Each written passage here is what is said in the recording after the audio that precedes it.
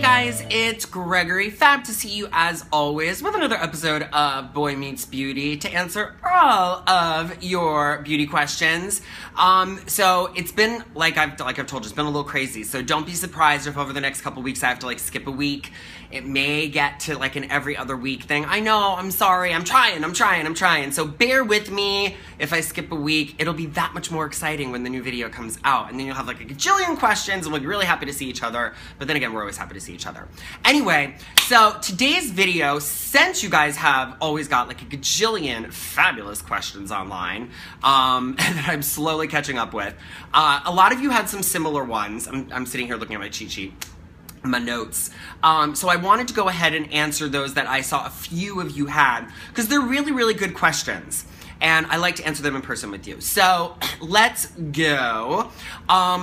Yaneli was asking me, and a couple of others have asked this as well, at what age do I start to use retinol? Well, here's the scoop. In regards to anti-aging for retinol use, you would start to use retinol when you actually see the signs of aging. So when you start to see little tiny crow's feet, you would start to use a retinol to smooth out that appearance. But you can use retinol for other things. Retinol is fabulous for minimizing the appearance of pores because it works on the collagen in the pore wall to make it kind of stand back up again. And also a lot of doctors like to prescribe retinol for acne. I'm a little bit more of a traditionalist. I like, salicylic and sulfur for acne, but those are two examples of when you could use retinol as a younger skin, because obviously a lot of times younger people are plagued with acne. Well, of all ages, I should say, but that can start out a little bit younger. So there's really no specific age. It depends on what the use is. So voila, good question. The next one, this is this is a red flag ingredient thing, and it had to do with alcohol in products, namely that Clinique toner. And Candy and Eleanor were asking, what's the scoop? Is it bad for you? Is it not? Does it dry your skin out? Okay, well, there's different types of alcohol. Fatty alcohols, like cetyl alcohol, stearyl alcohol, those actually don't dry the skin. They're used as emulsifiers and such in cosmetic preparations. Whereas the SD alcohol and denatured alcohol are the ones that usually get don't use it because it's drying on your skin. Well, here's what a lot of times that does, is it delivers that product and then flash dries onto your skin and causes evaporating. It can kind of degrease the skin.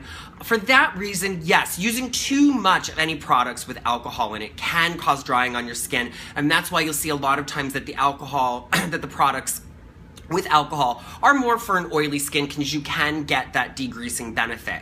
It would also help to kind of dry out blemishes if you're, breakout prone. Now, the way I use it, that's why I only use that toner once a day versus twice, and I usually use it, 2-3 times a week and not every night. So what you want to do is just make sure you're being skincare smart and not overdoing it on your skin, and making sure that you're using products to balance out the moisturizing aspects. I am sure the argument over this will continue until the cows come home, and I may actually even do a full follow-up video on it. I've called into my sources and I'm getting deep scoop on it, so stay tuned. Next, Abigail was asking, what do I think of MLM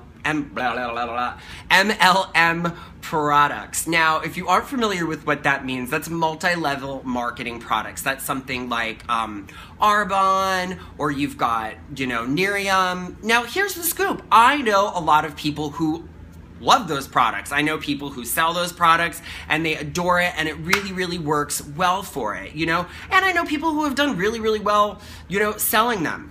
As a professional who practices professional skincare services and sells product in my studio, I personally would not put them in my studio because they're not a specifically professional product, and those products aren't really developed for resale, because it's developed to kind of get on board to purchase the product, So there's all sorts of different arguments. So I personally, not my thing, but that's just me. I know a lot of people who really love and use them. Again, I don't really typically recommend them to a lot of people, but that's also because I don't use them. I've tried a couple of them before, weren't my thing, like I said, so that's kind of the scoop. I think it's a personal choice, but hey, if you tried that product and you love it, go for it, you know? So I think you have to take it on a case-by-case basis, but I would be surprised to kind of see that in a professional setting because estheticians are super picky about that stuff.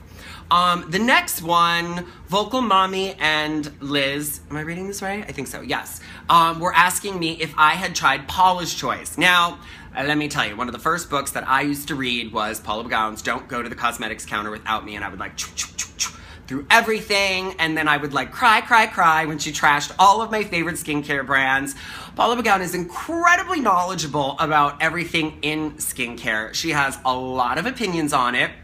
And she has some great information if you're looking to learn more about ingredients and how they work. And I know that she is incredibly stringent about her formulation of her products, and they're made with a lot of integrity. I have sampled a few, but I'm going to maybe look into it more. It's tricky because I'm testing product down for the studio and then other things for you guys, but I will promise I will look into it. But I know a lot of people who actually like them, and they have a very good reputation. Sometimes Paula and I don't agree on certain things, but then again, no one's gonna agree on everything. But I think that her products have a good enough reputation to say give it a shot, and I know that it's a great resource for learning, so check it out. Celine was asking, is a spin brush the same as a Clarisonic? No, the Clarisonic is a sonic technology, so it like oscillates. This is my sign language for oscillates.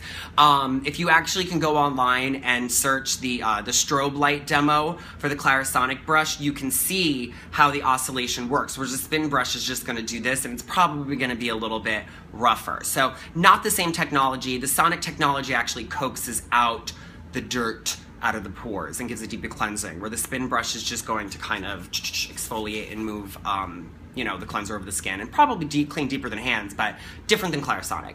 And with that said, no, I have not tried the Foreo Luna yet. I want to. I just haven't gotten to it. I want to reach out to them and see what the scoop is. Maybe they'll give me one. I don't know. But we'll see. So these were a few of your common questions that y'all had. So I hope that helps in answering them. And of course, keep it coming.